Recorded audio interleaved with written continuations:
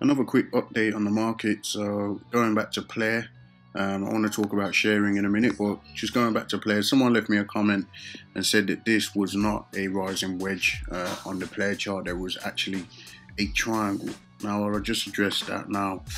Let's take this away and let's see how we get our triangle on here. Okay, so the triangle that he's referring to is coming from here down to there, I would assume, and from here to here. All right, so we have a triangle. Okay, now that's including this top wick over here on this choppy candle. Okay, on this choppy candle, which looks like a Darth Maul lightsaber.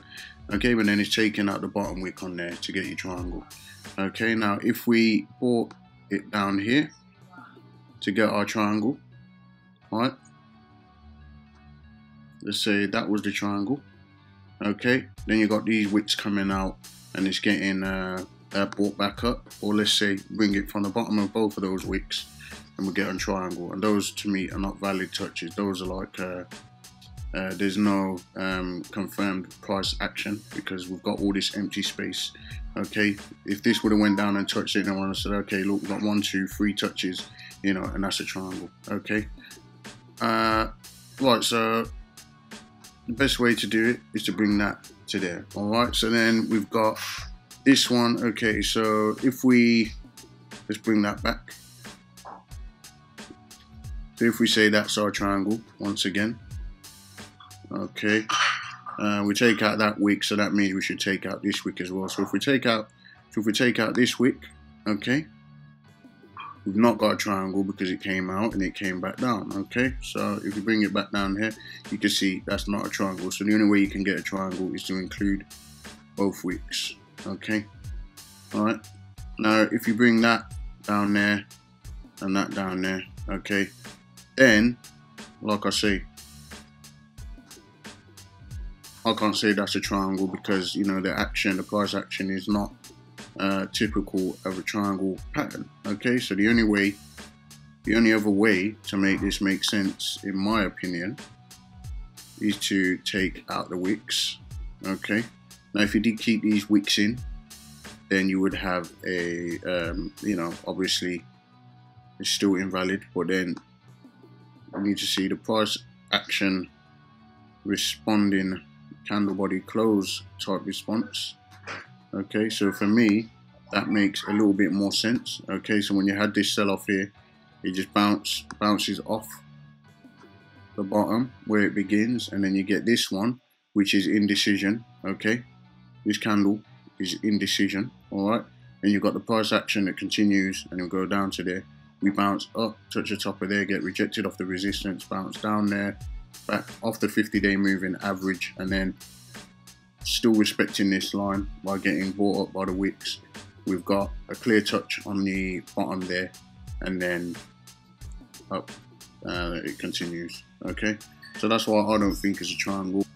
Now if it was a triangle anyway, and you take, if it was a triangle, right, and we did get a breakout of the triangle with not too much volume, yeah, because patterns change all the time, to be honest, guys, you know, and everyone sees charts differently, and it's good for us to kind of share our views anyway.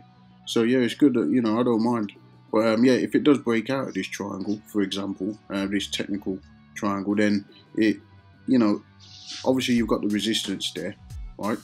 And if it did break out this resistance, there's always a potential that it can get rejected off this line. And that's why I'm foreseeing a wedge, you know, because if it doesn't break out of here with significant volume, as you can see, the volume is low anyway, and it needs a lot of volume to break out of that area. And then we've got the resistance there, and then we've got another potential resistance there, because patterns change all the time at the end of the day.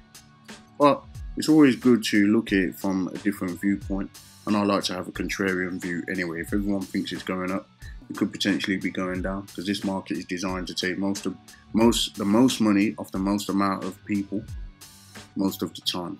All right.